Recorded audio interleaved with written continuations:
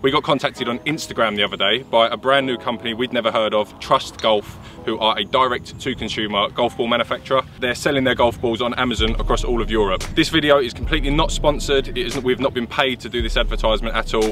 Melanie and the team over there has sent us a dozen of their premium golf balls, the Trust Auroras, for us to put to the test. Whether it be good or whether it be bad, they're happy for us to do a review on these and let you guys at home know what they're like. So, getting straight into it, these balls are a 3-piece urethane covered golf ball. I'll read through the marketing they've emailed me with regards to the claims of their balls and how they describe their balls. I usually use the TaylorMade TP5 golf balls. They're a 5-piece urethane covered golf ball. Really soft feel, mainly the reason why I use it. I feel like I get good control, good distance, and it's a bit of a lower trajectory for me. I used Pro V1s or Pro V1Xs, just used them for a long time now. I feel like they're a consistent ball, you know what you're getting with them, good durability. They are a bit on the pricey side, yes, but I'm happy to spend the extra money on the ball. They're the flagship balls as well. Yeah. TaylorMade TP5, Titleist Pro V1, flagship golf balls. All golfers of all abilities know them golf balls and probably use them golf balls. To start off with, we'll show you the packaging that has come in, which I think is of note. It is really good quality. So this is the box you get, nice and sleek, a little bit different. Normally you just get the ones that lift straight off the top, but this sort of sticks on there. It's premium packaging. I mean, you wouldn't think they're cheap balls. So I'd say it's just as good, if not better than the other balls. Yep. Nice and sleek, just as good as any other ball you're gonna get. The looks of these golf balls are unique, I would say. I have had these out of the packaging once already, and if I show you these, it's personally not to my taste, but it may be to your taste at home.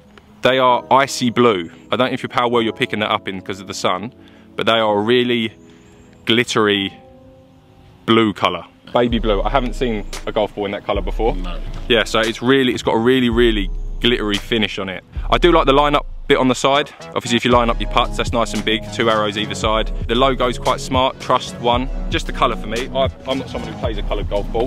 This is their flagship ball, this is their most expensive ball. They do have other balls in their range which are a little bit cheaper on the price point, only offering them in this colour. And Melanie and the guys at Trust let us know if you do them in a white or alternative colours, but as far as I'm aware, it is only the icy blue that they come in. Let us know in the comments, do you like the colour of that? Icy blue, glittery, is that a golf ball colour that you would play? If I go into what I've been sent from Melanie and the team over at Trust Golf, how Trust are describing their golf ball is very much like a sports car. Everything they're doing in their marketing is surrounded by a sports car, and what I mean by that, you've got classic streamlined supercar aesthetics. Certain golf balls look like they have a clear sleek coat on. The coat on a golf ball is going to do the same thing as a coat on a sports car. It's going to be dirt resistant, air resistant, wind resistant, and sleek. I don't think any golf ball is going to be dirt resistant, especially in England. I don't think any golf ball is necessarily wind resistant. Air resistant, is that the same as wind resistant?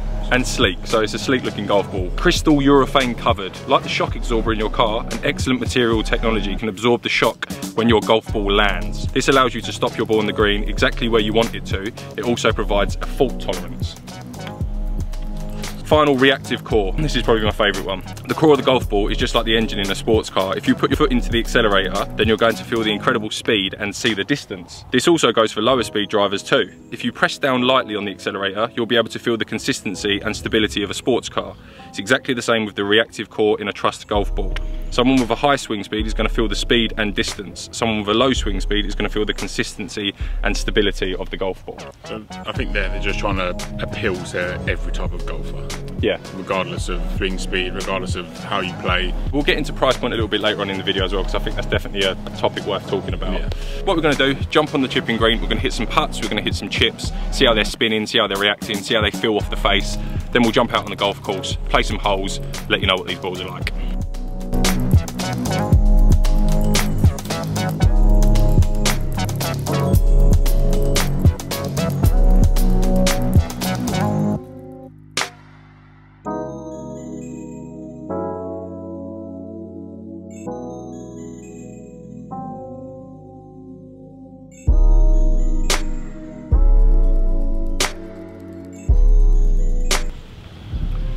Right, so that's a good 15-20 minutes spent chipping, putting, even put them in the sand as well. Initial thoughts, I won't go into it too much because I'd like to get them out on the course first, and so would you, wouldn't you, Charlie? Yeah. They're a little bit of a firmer feeling golf ball. For a 3-piece urethane covered golf ball, they are a little bit firm. They're a little bit more clinky off the club face, I would say. You can feel it on the putter. and the short wedge shots. Whether that sort of nullifies and dim downs a little bit once we start hitting longer irons and longer wedges into the greens is yet to see. Spin's okay. One thing I would sort of note straight away, which they're definitely not dirt proof. So that's probably there's a little bit of sand and stuff on there, but a little bit of sand, a little bit of scuffing on the side there, quite a bit of scuffing on the side there. And I think with the colour of these golf balls, it sort of enhances the dirt on the golf ball. You'd think less than white, but I actually think it enhances it more than white with the icy blue colour. But initial thoughts, good ball. Nothing's really screaming out to us to say that it's absolutely brilliant at the minute. Nothing's really screaming out to us to say that they're rubbish. Get onto the course, we'll play the first, second, third. We'll hit multiple shots with wedges from different distances. We'll hit irons, we can hit driver on the third, it's a par 5. Give these a real good run through. Catch up with you on the 5th tee and give you our honest opinion. So before me and Charlie get out on the course, I wanted to pop down to the swing warehouse. You've seen this place on our channel before, just to get some base numbers with these balls. See how much they're spinning, see how far they're carrying. Got a sleeve of the TaylorMade TP5 balls, the balls that I use at the moment, so we're going to use these as our base numbers, see what these are coming up with. 3-piece urethane ball, 5-piece urethane ball. What I'm going to do is I'm going to hit some wedge shots, I'm going to hit some 7-irons, I'm going to hit some drives. We'll pull both of the numbers up on the GC quad, go through the data, and then get back onto the golf course. So to start off with, we'll get the TaylorMade TP5s. I'm going to start off with a wedge, 54-degree wedge, hit some knockdown shots, hit some full shots, get some data on that, do the same with the truss balls, compare the both. So we'll start with some little 50, 60 yard chips.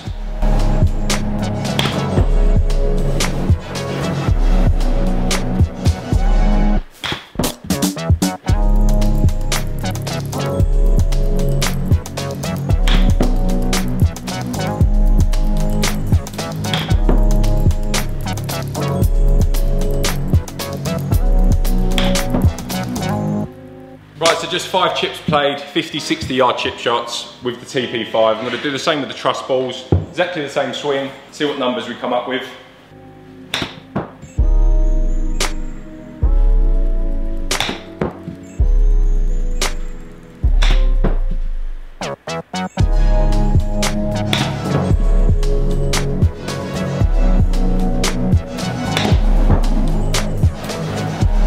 Right, 5 shots hit with both. We'll start with the TP5. The numbers I'm really looking at here, total distance, ball speed and backspin. If we start with total distance, 61 yards with the TP5, 62 yards with the truss, so they're going exactly the same distance. Ball speed relatively similar, 55.2 miles an hour with the TP5, 54.5 miles an hour with the truss. The one thing that is a concern for me is the backspin, the amount of spin that I'm getting off each ball.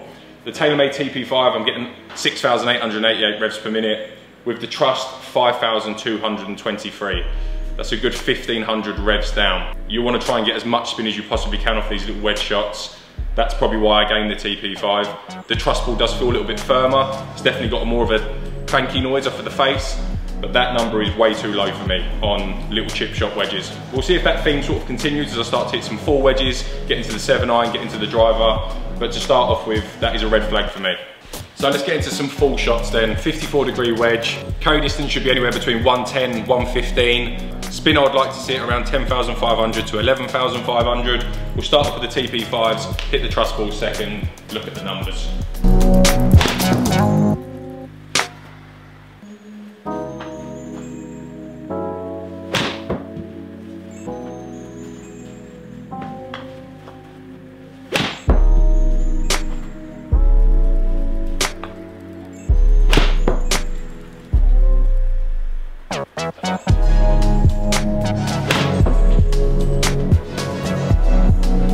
Right, 5 done with the TP5s. Now time for the trust.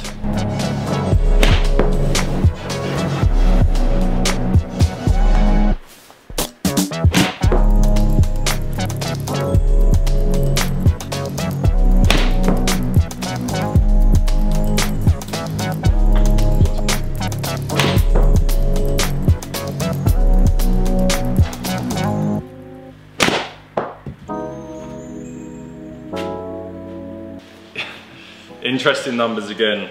Not to note, just as a side note, most times when you take a shot with these wedges, your club gets covered in the icy blue Aurora. But we can look past that, but what we can't look past are these numbers, unfortunately. Starting with the TP5, spin is exactly where I want it to be, 10,500 on average, some hitting just under 11,000, right on the number where I want it to be. Good ball speed, 91.5 miles an hour. Carry distance exactly, pretty much to the number, exactly what I was looking for. 110 to 115. It was landing 111, rolling out to 115.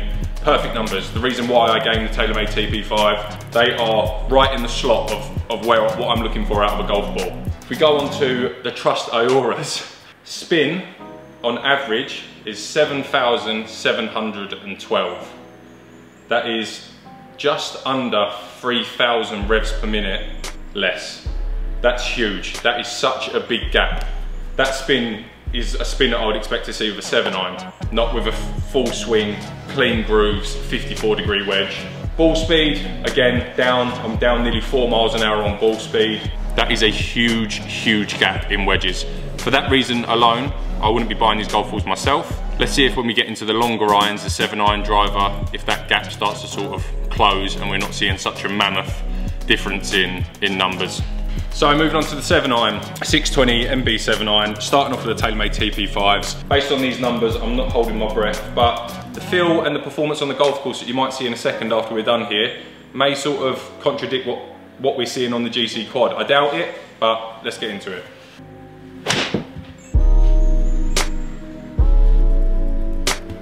Probably should have mentioned that before I started hitting them. 7-iron for me, carry distance 185 to 190 on a good strike.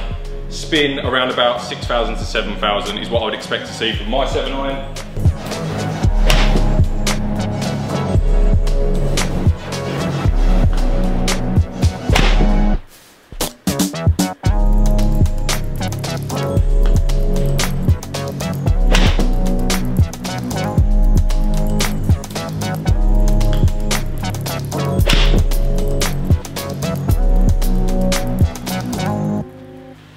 Trust to go.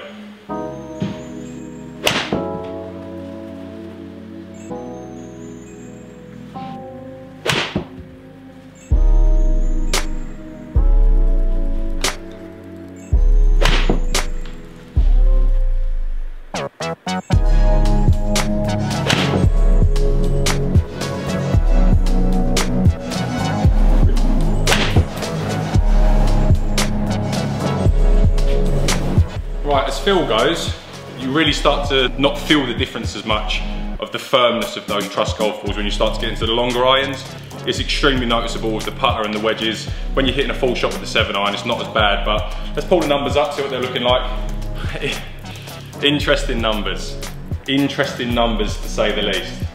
Let's start with the TaylorMade, same as before. So backspin with the TaylorMade, average 6,226. In the window where I'll be looking for 6,000 to 7,000. Ball speed coming out 123.9 miles per hour on average, pretty good as well. Carry distance 175, total distance 185. I did hit the Trust 5 shots a little bit better than what I hit the TaylorMade, but they were all pretty decent strikes. The Trust has kept up with it. Jumping over to that, ball speed 126.5. That is 3 mile an hour ball speed, nearly more than the TaylorMade TP5s. Spin 6,243. Pretty much down to the last rev per minute, exactly the same. Carry distance, it's actually out-carried the TP5 by 4 yards. TP5 was 175 carry distance, the Trust is 179.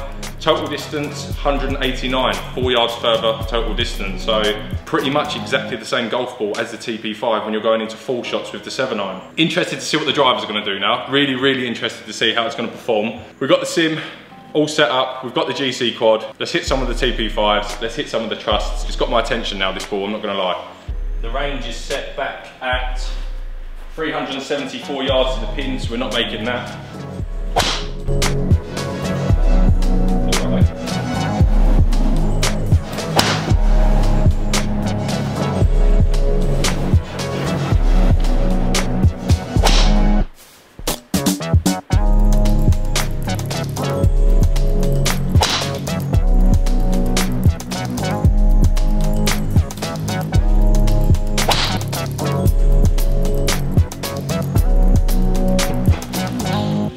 Right, so probably not my best display of driving there, but some good shots hit in there. They'll be good for the numbers.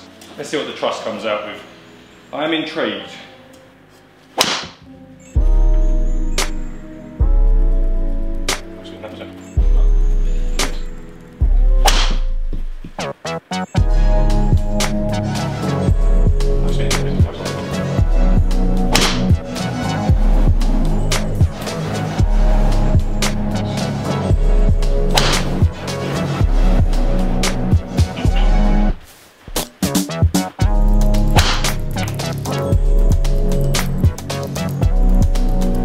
final club, driver. Let's go through the numbers. TaylorMade TP5, again, exactly where I would expect it to be. Ball speed 163.1, good. Carry distance 287, rolling out to 311 yards, with an average backspin of 2,141. So again, right in my pocket, the reason I play that ball. Trust, ball speed, down 5 miles per hour. That is a lot with a driver.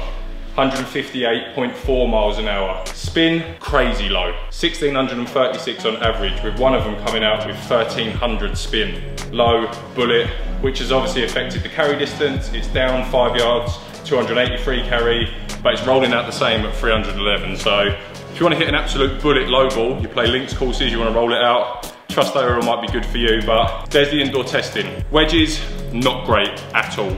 Irons, made up for itself. Driver, low spin bullet. Let's get back out into the course, play a few holes with Charlie, let you know what we think of these balls.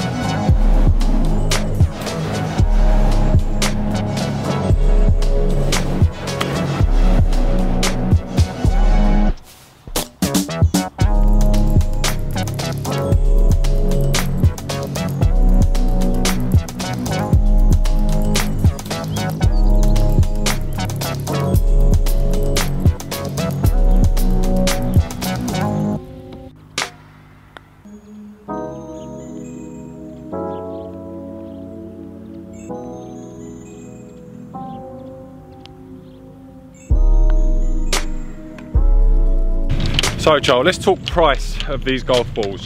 £38 per dozen. They're selling all of their European orders through Amazon at the moment.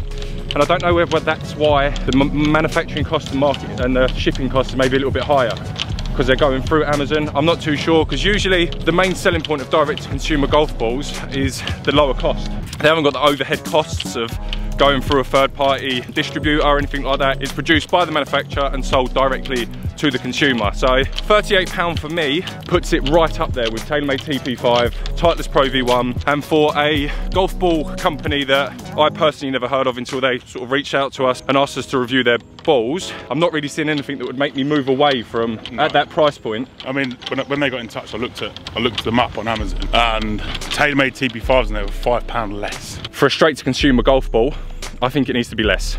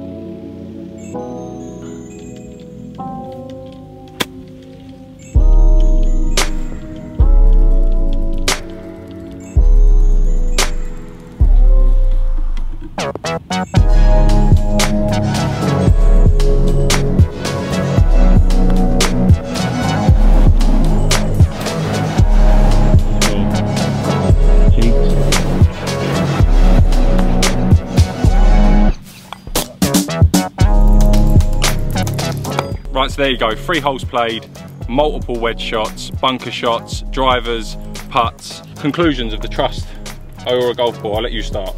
I don't think anything they claim isn't true, but I wouldn't say it's as effective as they say it is. I think that's a good way to put it. They say low ball flight, good for high club head speed, good for low club head speed. I don't think any of them things are wrong, but I don't think they're as good as they possibly make out. I don't think they're as good as what their price point suggests. The best way I would describe these golf balls is they feel firm off the putter and the wedges for short shots. I think they start to feel a lot softer when you're playing full wedge shots, iron shots. They don't seem to come off the driver face as hot as TP5, the ball that I use. That could be down to my strike. Good balls, Trust Aurora, good balls. Only downside is the price point, £38 per dozen for these. Durability of them's been really good. Hasn't really cut up much at all with sort of long iron shots, wedges, drives. In conclusion, good ball, price point just a bit too high. They have got 3 or 4 other ranges at a lower price point that we would like to test, let you guys know what they're like. Try them for yourself. Trust Aurora, you can get them on Amazon. We'll put a link down below for you. We'll also put a link to Trust's Instagram. Thank you again for sending these balls over. Enjoyed testing these, and what do we say, Charles? See you in the next one. See you in the next one.